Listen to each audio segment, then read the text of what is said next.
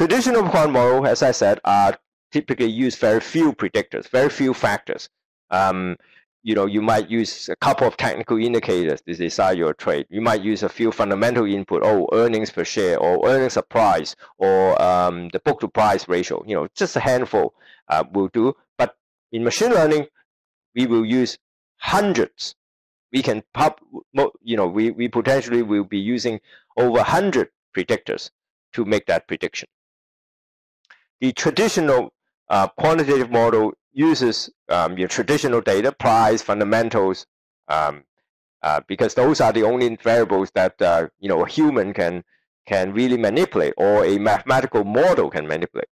But the machine learning based model uses or can use alternative data. It doesn't have to, right? So don't misunderstand me. You are not forced to use alternative data, but machine learning offers you the potential of incorporating alternative data, things such as news sentiment, credit card transaction record, even satellite imagery. Those data is very difficult. It is very difficult to build a mathematical model on them. But using machine learning, it is not difficult. It is par for the course to apply machine learning to those data. So it opens up an alternative data source for your trading strategy. Now, traditional quant model has an advantage that it is intuitive, but that is also a disadvantage, because if it is intuitive, you are unlikely to be the only trader who has that intuition. Let's face it, none of us are that smart. None of us are that genius that only we can see that, the market goes up, when the earnings is good. The market goes up when the Fed decrease interest rate. We are not the only one to know. So if there's an intuition that is behind your trading idea, most likely other people, maybe 100 other people, maybe 1,000 other people, or also have the same intuition. Now, of course, they will all implement it slightly differently, but nevertheless, the alpha is going to be eroded because it's easy to replicate. But for a machine learning system, it's different, because with the same set of data, there are so many hyperparameters, so many different ways of implementing a machine learning system, that the resulting model will still be very different. Same data will get you very different model. And also, it is usually very hard to understand intuitively what the machine learning model is doing. Despite all these feature selection and interpretability tools and transparency tools, it is typically still unintuitive how they connect. Why? Because they are nonlinear. The machine learning model are typically highly nonlinear. When you are dealing with highly nonlinear model, which involve the interaction between many different variables, a human cannot usually understand it. But that can be considered a bad thing. But the good side of that is that because nobody can understand it, it is difficult to replicate. No two people will get exactly the same machine learning model based on the same data. Okay, so the another problem with the quant model, that a traditional quant model, is that it is very hard to assign probability to a trade, of success to a trade, right? No matter whether you build a linear factor model or a model based on some simple trading rules, it can only tell you that, historically this is a Sharpe ratio of 1, this is Sharpe ratio of 2, and historically 75% chance of success of this trade, or your winning ratio is 61%, whatever. But that is in aggregate, right? I mean, that's just like a summary statistic. On average, you're going to get 61% chance of success.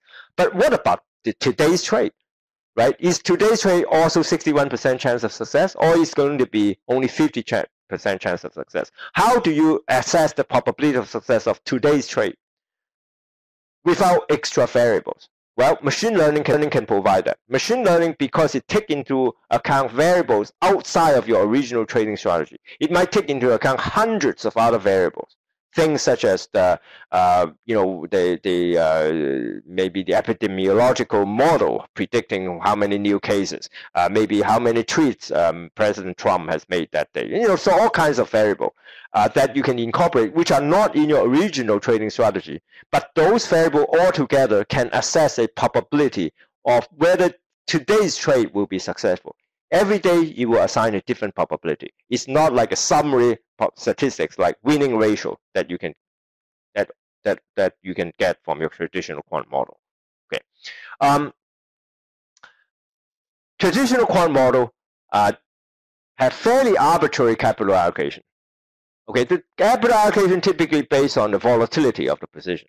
Some things such as average true range or historical volatility, the mean variance portfolio optimization, and so forth. Correlation with other strategies that you have in your portfolio is still very arbitrary because it is it's similar to a average statistics. It doesn't take into account your current situation. It only tells you, oh, on average, in the past 10 years, you should be allocating this much capital to this position. But machine learning, because it produces a probability every day, the probability changes every day, maybe even every minute. You can use that dynamic probability to assign capital to your new position based on the current situation in the market and indeed in the economy or indeed in the world as a whole. So that's a much more dynamic capital allocation method that you can use if you have the help of machine learning. Now, one great argument for sticking to traditional quant model is that because it's simple, it's hard to overfit. And machine learning model is easy to overfit because it has so many moving parts. But some of the methods that we implemented with Hall and that I'm going to describe to you today are focused towards reducing this problem. Maybe not completely going to zero, but to reduce the issue of overfitting. That uses many of the recent advances in both machine learning in general and also specifically financial machine learning. So finally, in the traditional quant model, it is very hard to generate a simulated backtest. That is to say, it is easy to use actual historical data and find out whether your trading strategy is good or not, right? Sharp ratio of 1, okay, good. Sharp ratio of 0.2, not good. But that is it is sort of just one data point because history is not necessarily going to repeat itself. So if you get a sharp ratio of 2 in your backtest, most likely you're not going to get a sharp ratio of 2 going forward. Most likely it's going to be lower, but sometimes it's even higher. So what you obtain through a backtest is just one data point. And there's a lot of luck involved. But with machine learning, if your trading model is built based on machine learning, by changing the random seed of your machine learning program, you can easily generate multiple predictions. Every day the machine learning model might generate slightly different predictions. So you can generate a lot of different potential trades in history, maybe 100 different paths of your trades in history. And to applying a backtest to every one of them will get you a more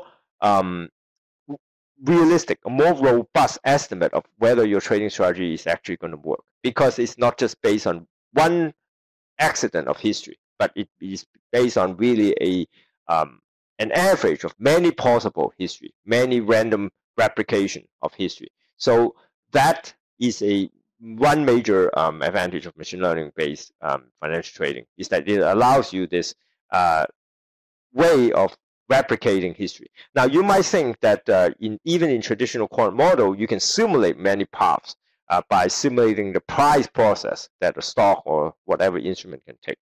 But that's actually very difficult because a lot of the arbitrage opportunities that a trader capitalizes on, they cannot be replicated by a simple time series simulation.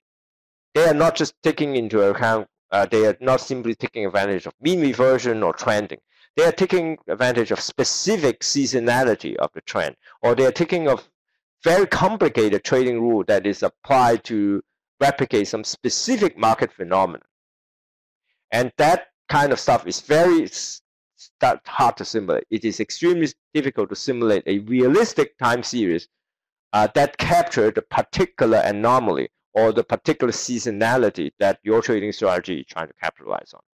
Okay, so but the machine learning based trading strategy is not trying to replicate the underlying price process. They assume the same price process as happened in history. They don't believe that they can capture those anomalies any better. They're not trying to replicate it, but they are trying to create multiple strategies, right?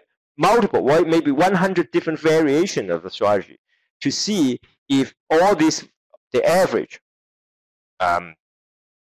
strategy can capture this kind of anomaly, right? So it's a different mentality. So in the traditional quant finance, if you want to have a fair backtest, you have to replicate the price process maybe 100 times to create 100 simulated price series, yet all of them can capture some of the specific anomaly that your trading strategy is trying to capture.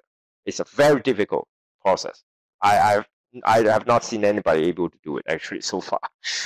The other one, which is the machine learning process, is we trust the history. We only have one historical path. We don't believe that we can replicate it 100 times. But we can build 100 strategies very easily by just switching the random seed and see if the average of those strategies generate a good Sharpe ratio. If it is able to generate good Sharpe ratio on the average, that means that it is not important the details of the strategy. The strategy detail can change a little bit, but most of them can still capture that anomaly and profit from it. So that's the view of using machine learning to build trading strategy, and that's the advantage of using that view.